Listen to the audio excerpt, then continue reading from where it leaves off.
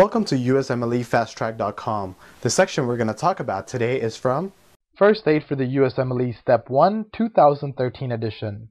Page 452. What are the toxicities observed with phenytoin use?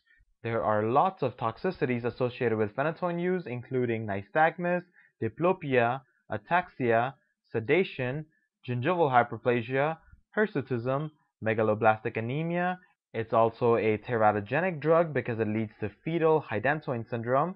It also leads to lupus-like syndrome, induction of cytochrome P450, lymphadenopathy, Stevens-Johnson syndrome, and osteopenia.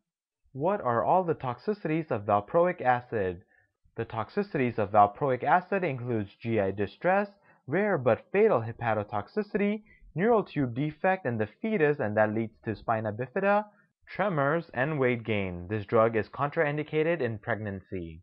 For more information on this topic, click on the link in the description section below. For a full USMLE Step 1 review, be sure to check us out at USMLEFasttrack.com, where we help you review the entire first aid for the USMLE Step 1 with high quality videos and hundreds of detailed pictures for a better understanding of the material.